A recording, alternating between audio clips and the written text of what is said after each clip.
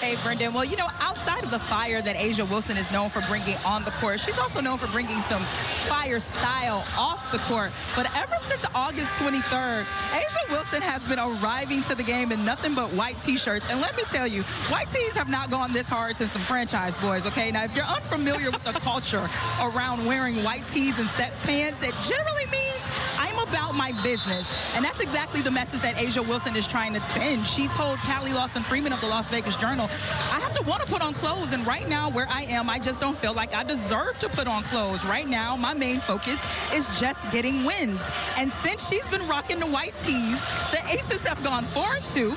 They've won the last 3 in a row, and Wilson has been averaging over 30 points a game. So I guess if digging in your drawer for white tees is what's going to help this team win, she's willing to keep on doing it. Yep.